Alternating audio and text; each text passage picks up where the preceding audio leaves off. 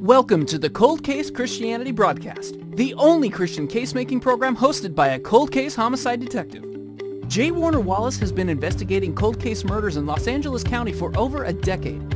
His work has been featured on Fox News, Court TV, and Dateline. For more information about Jim's work and the case for Christianity, please visit coldcasechristianity.com. Now, here's your host, J. Warner Wallace.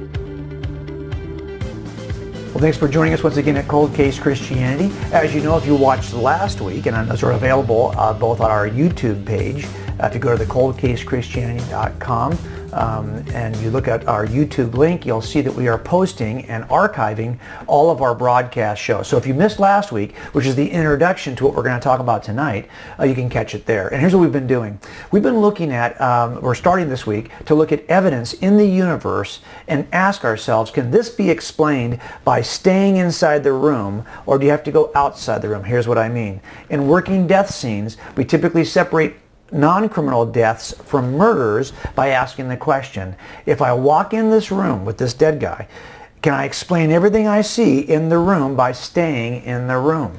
If I can, it's probably not a murder. It's probably going to be an accidental, a natural, or a suicide. So for example, if there's a dead guy in the room and a handgun and he happens to have an injury, a gunshot wound, but the handgun is registered to him, the doors are locked, the only DNA and evidence in the room belongs to him, well then I can explain everything in the room by staying in the room. That gun was in there all the time. Maybe there's even a suicide note that's been in the room from the very beginning.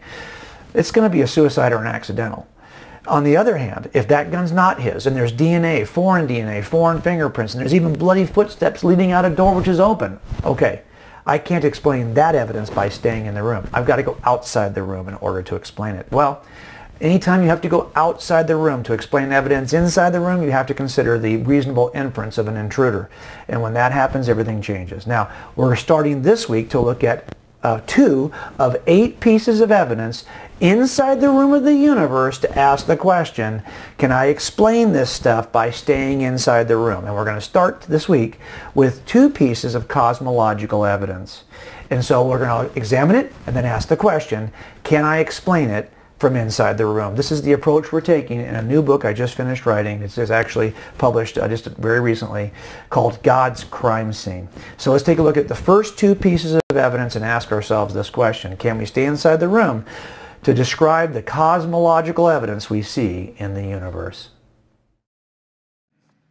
Starting at the very beginning, we're in a universe that has a beginning. Did you know that? The universe is not infinitely old. The universe began to exist. And we know that not just from Scripture in Genesis 1. Forget about that. We're not going to use any Scripture to make our case tonight. We're just going to use the science that's available to us. Now, I can tell you in every crime scene, and by the way, if you spend 9 years in art school like I did before I became a cop, the only thing you really can do with that 9 years of art school is you can illustrate your own book. Okay, so you're going to see that I'm using illustrations from the book, which I illustrated just for the sake of, because I could, basically. I once had a case at a crime scene where when I got there, there was a piece of foam rubber next to the body of the victim. It was from 1988, and for years, nobody could figure out what this foam rubber was. But I knew that this was the key to the entire case. Why? Because how the foam rubber gets in the room is critically important. Did it belong to the victim? Did she bring it in with her? Did it belong to the restaurant where the murder occurred? Had it been there all along? Did it start off in the room? Or did this come into the room when the suspect came in the room? If it's the last one, well, that's a piece of evidence I'm interested in. It turned out that, yes, the suspect was a guy who used to wear boots, but he would never untie his boots. And when he would take his boots on and off, he eventually wore out the cuff at the back of the boot. And on this night, as he was bending down to take the victim's money, the rubber foam from the cuff of the boot popped out. And he left it there. So now I have an origination of a piece of evidence. I now know what caused it. And finally, if I did a search warrant at his house 30 years later, for his entire life, he's been wearing shoes like that and taking them off that way. And every shoe he owned had the same pattern of wear. So it was a powerful explanation for what caused the foam. So why a piece of evidence is in the room is important to me. How it begins to appear in the room is important to me. This idea of origination is critically important. And here we're going to look at something before we can even start talking about evidence in the room. We have to ask the question, how did the room get there? The room in this case is the universe. It turns out there is very good physical evidence that demonstrates we are in a universe that has a beginning. I have an entire chapter on this, and because I love you guys, I'm not going to talk about it tonight. I'm just going to show you the kinds of scientific, philosophical evidence in very different categories that all point to the same conclusion. And that conclusion is that we are in a universe that came into being from nothing. That's not my position as a theist. That is the position of physicists who are doing this work, and that's why the standard cosmological model in physics is called the Big Bang cosmological model. Now, why it's called that, I don't want you to get hung up on Big Bang. Sometimes as Christians we do. Big Bang does not dictate a certain age of the universe, and Big Bang does not also dictate that evolution is true. You can reject evolution, even theistic evolution, and you can reject a given age of the universe, yet still hold the Big Bang cosmology. Because the one thing the Big Bang cosmology teaches from a science perspective is that everything came into existence from nothing. That's huge.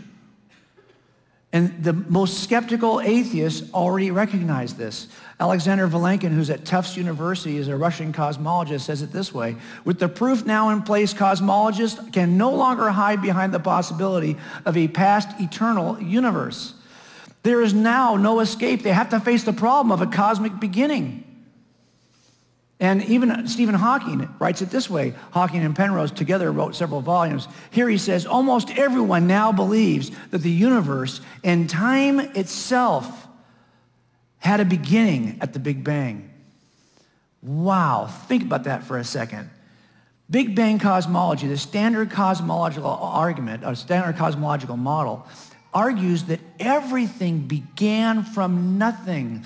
And when I say everything, I mean all space, time, and matter. Wait a minute, space? Space is not something, space is nothing. No, space is something. Time is something, and of course matter is something. Well, if space is something and it's not nothing, what is nothing?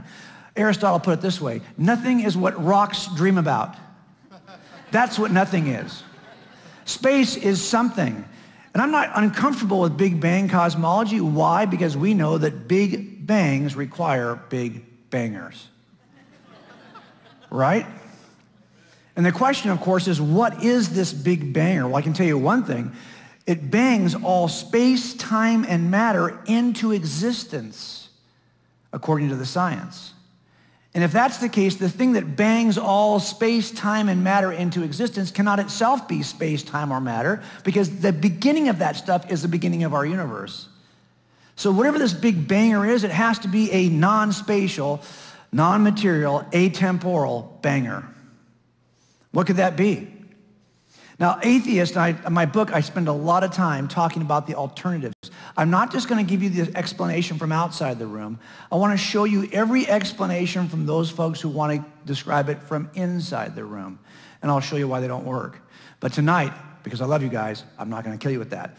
But I want to show you one thing for sure. If you work criminal trials, you recognize something. When defense attorneys argue against you, and you have the truth. I've even had cases where after they argued against us for 8 weeks, we convicted the guy, and at sentencing, he confessed to the entire crime. So clearly, the entire time, the defense attorney was arguing against the truth. And when they're doing that, they're doing it usually in one of three ways. One, they're going to argue something that's not supported by the evidence. Or two, they're going to redefine the terminology to make it easier to let them go. Or three, they're going to make some kind of logical flaw. It turns out the same thing happens with explanations from inside the room against the kind of evidence I'm showing you. So for example, this is from the book. Some people will say, well, maybe we're wrong about the nature of time. If we redefine what we mean by time, we can avoid the beginning of time. Okay, that's one possible approach. Some people will say, well, couldn't the universe be expanding, but not from nothing? Maybe it's expanding and contracting cyclically, and we just happen to be in an expansion period right now, which makes it look like the universe came from nothing. But it could be contracted and then expanding again. The problem, of course, is that the science does not help their case because there's not enough mass and gravitational forces to cause the actual. As a matter of fact, the universe is not slowing down in its expansion so it can recollapse. It's actually speeding up in its expansion. Or maybe we've got an issue, but maybe there's a larger eternal environment. By the way, everyone, atheists and theists alike, are looking for the first eternal cause of the universe. Have you ever had someone say to you, well, if you believe in God, who created God? Well, no. The definition of God, from our perspective, is the uncreated creator of everything. So when you're asking who created the uncreated creator, that's a silly question. And by the way, you atheists also believe there's an uncreated creator. Some of you believe it's a quantum environment from which universes emerge. Some of you believe there's some kind of multiverse generator that creates an infinite number of universes. But regardless, whatever you say it is, you believe it's eternal. So here's the problem with these kinds of solutions. They keep you in the room, for sure, but they have evidential problems. So for example, if you try to redefine time like Hawking has done, he'll even admit if you go back to the way time really is, his theory falls apart.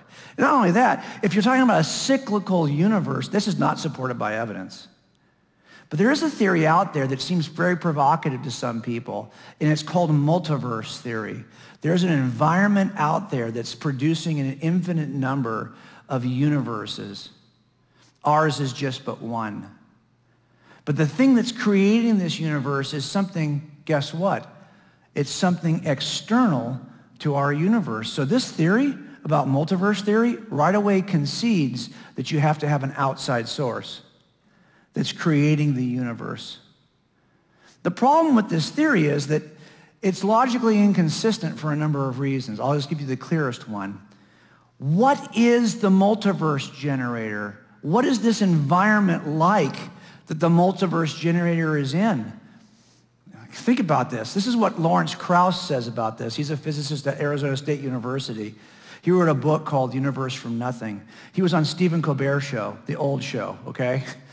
And he was interviewed, and this is what he said about this environment with this multiverse generator. He says, physics has changed what we mean by nothing. Empty space is a boiling, bubbling brew of virtual particles popping in and out of existence. And if you wait long enough, that kind of nothing will always produce particles. Those particles could then grow into universes. What if there's like a big pot of boiling water that bubbles are emerging in? Each one's a universe. It emerges without a cause and becomes a universe, and there's an infinite number of these. Really? Well, what's the pot of water like? Remember, it can't be space, time, or matter because that stuff begins at the beginning of our universe. But he says that environment is, wait a minute, he says it's empty space. Well, no, Stephen, or Lawrence, it can't be space. Your space is going to be created as a result. You can't start with space to get space. Then he says, well, there's virtual particles. So you have some form of energy in the, wait a minute, no, Lawrence. You can't start with space and matter. We're trying to describe how space and matter got here. Then he says, well, if you wait long, oh, great, so now you've got time too. So what he's basically saying is, if you start with space, time, and matter, you can get space, time, and matter. Well, no duh. That doesn't help us. It's logically inconsistent. And you see this a lot in this kind of thinking. But of course, if there is something out there that's all-powerful, non-spatial, atemporal, non-material, that could begin this, that would explain all of it. I don't think that this piece of evidence in and of itself points to God. This is one piece of a larger case. We have to look elsewhere. For example, we have being a universe that has a beginning, but it also appears to be fine-tuned for life. This has been a perplexing problem for atheists for a number of years. As a matter of fact, Antony Flew, when he first became a theist, a deist probably, he did so because of this problem. We're in a universe that appears to be tampered with. I worked a case one year where a lady died in the upper floor bedroom of her house. When I got there and we investigated the background story to this thing, her husband and her had been fighting for years. And they had to turn the gas off in the house, but the husband, who didn't even live there anymore, had had turned the gas back on a week prior to her death. Now she's dead upstairs. Why? Because she's been asphyxiated in a house filled with natural gas. Well, her and her baby, both. So the question is, okay, we get there. Not only that, but when the mother-in-law first showed up, she saw that right around the house, several things, doors that were not usually open, windows that were frozen in one position had been changed. Never seen that before. Looked like somebody had tampered with the house. And even at the room itself, pocket door that was stuck in place was now closed, and there was even clothing against the bottom of that door which wouldn't allow the gas to escape from the bedroom, and the pilot light and the upstairs wall heater had been extinguished. Really? When you start to see this kind of tampering at several layers, I think we had a suspect in mind. This doesn't happen. This is not a bad coincidence. I've got tampering at several layers. It turns out this kind of tampering also is seen in the universe. At the foundational level, you see it even at the laws of just weak and strong nuclear forces at the center of the atom. You see that these have to be so finely tuned to within a razor's edge that the smallest variation in the universal constants would create a universe in which no life could emerge. As a matter of fact, physicists don't even think the universe could emerge. If the smallest changes in the strong force, in the weak force, in electromagnetism, in forces of gravity, even at the level of just the elements themselves, the smallest variation, you would not have a universe like ours that supports life. That's just at the foundational level. At the regional level of our galaxy, galaxies have to be shaped just a certain way in order for life to emerge. You have to be a certain size, a certain mass, a certain shape, a certain location in the universe in order for life to emerge. And we happen to have one of those. We're in it. As a matter of fact, at that same regional level, the star system you happen to be in has to be arranged a certain way, with a certain shape, a certain number of planets, a certain location within the spiral arm. Too close, too far out doesn't work. These are fine-tuned constants that have to be present at the regional level. And then when we get to our planet, oh my gosh, there are certain criteria for the planet that have to be in place. You know, the idea of a planet that supports life is crazy, given what's required. What's required in terms of simple things like the position next to the sun, the tilt of the actual planet relationship to the sun, the kind of atmosphere, the kind of terrestrial crust, the kinds of components in that terrestrial crust, even the size of our moon. These things are absolutely necessary in order for life to exist on planet Earth. So at the foundational level, the regional level, the locational level, everything has to be just so, like in Goldilocks, right? Not too hot, not too cold, but just right. And the margin of error is crazy.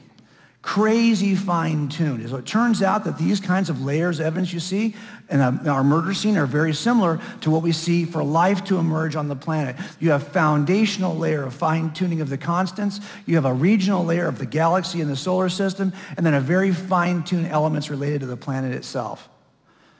So these elements, imagine, for example, if I told you we were going to take a ship ride, get in a cockpit of an airplane or a rocket ship, and we're going to go to a very specific place. If you had all of these gauges, hundreds and hundreds of gauges, it turns out you would have to fine-tune each gauge to within a hair-trigger precision measurement. And each one of these is dependent on the others. All of these have to be perfectly tuned. These are all the universal constants of both our universe, the galaxy, the solar system, and the planet that have to be just so. And if there's a small variation on any one of these, life does not emerge on planet Earth, anywhere in the universe. This kind of thing is really hard to understand, how it could be so. I'm going to tell you something. I did this little illustration for you. I didn't even do half of the fine-tuning that's required.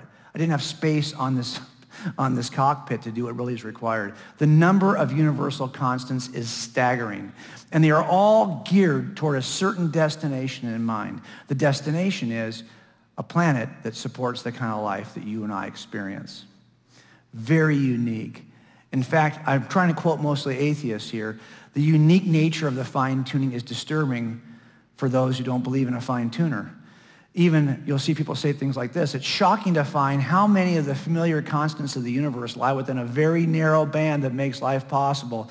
If a single one of these accidents were altered, stars would never form, the universe would fly apart, DNA would not exist, life as we know it would be impossible, Earth would flip over or freeze, and so on. A little bit dramatic, but you get the point.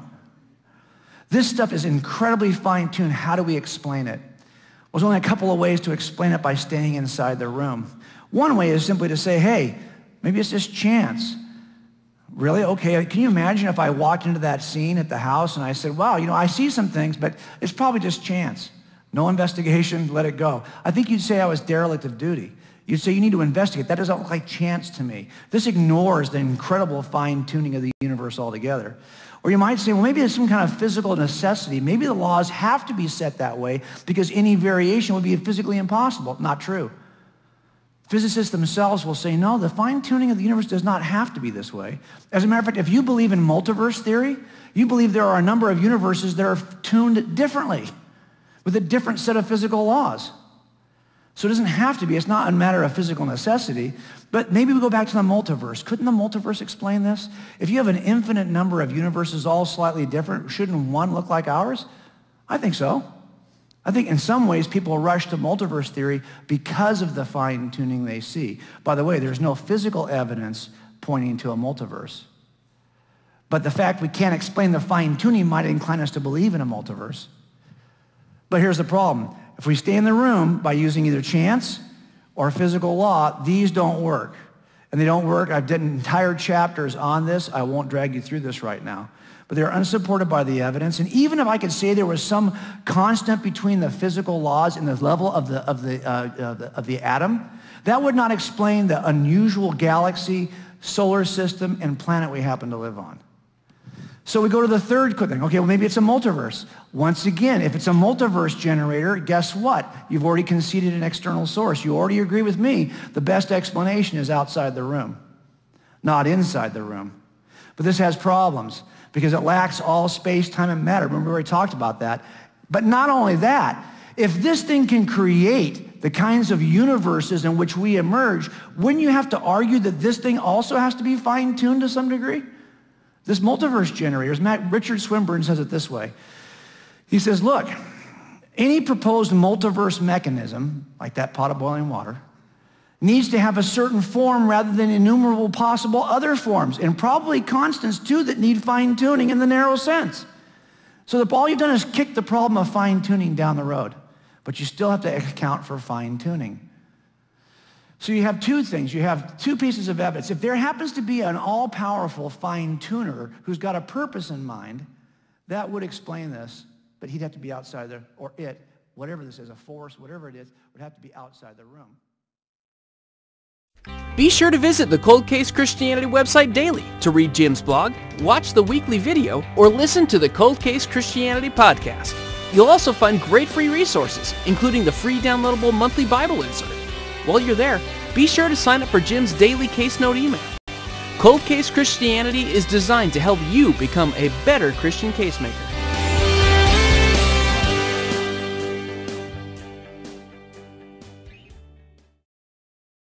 Be sure to download the free Cold Case Christianity app from the iTunes Store and the Android Marketplace. The Cold Case Christianity app puts all the resources from coldcasechristianity.com in the palm of your hand.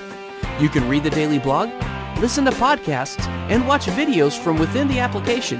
And Jim uses the app to send direct messages to fans of Cold Case Christianity. The app will also link you to all Cold Case Christianity social media and provide you with a direct connection to J. Warner Wallace. Download the app today and become a better Christian casemaker.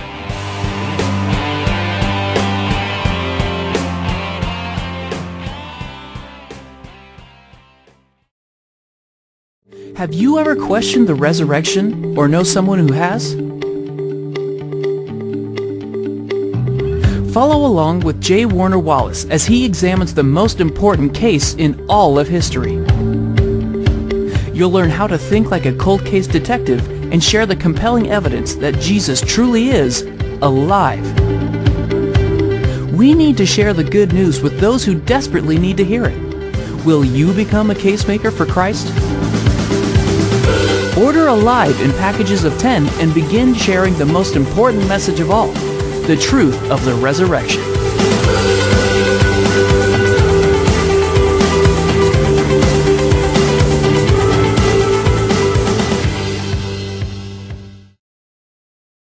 Okay, I hope that was helpful as you kind of look at the first two pieces of evidence. These are kind of, you're going to see we're going to cover 4 different categories of evidence over the next, 4 weeks before we finish this series.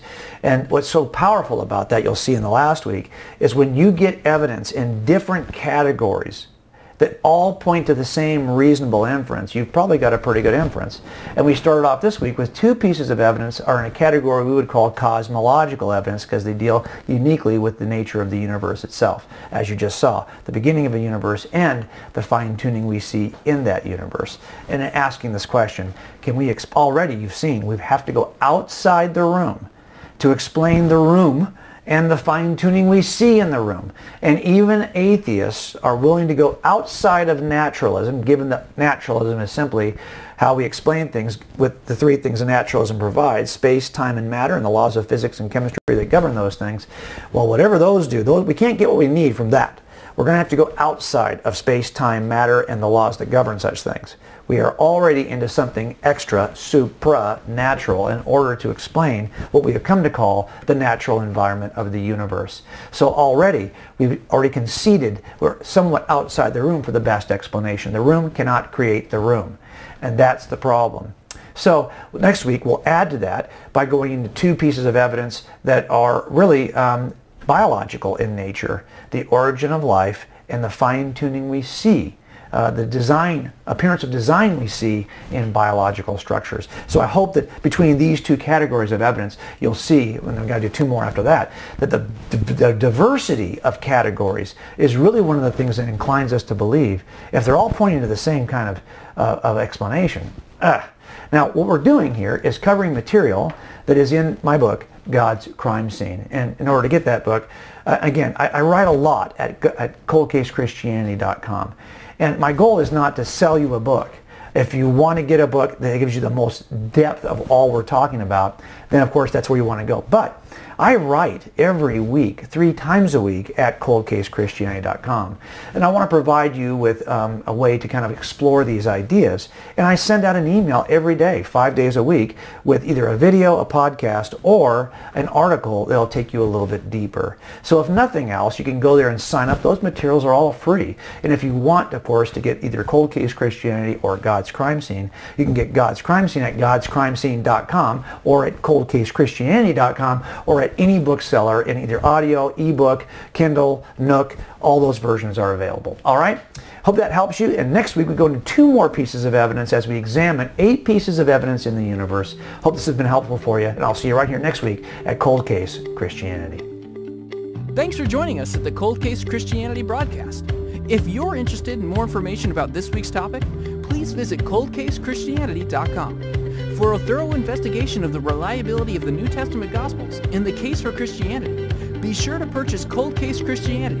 A homicide detective investigates the claims of the Gospels. It's available wherever books are sold.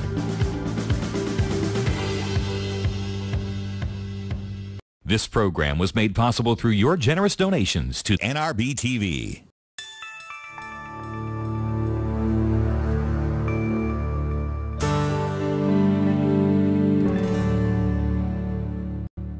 Join Jim Wallace and others for the 4th Annual Defending Truth Conference. For information and tickets, visit nrbtv.org/DTC.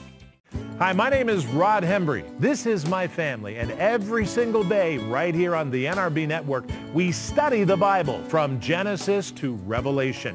Right here on the NRB Network. The program is called Quick Study, and we study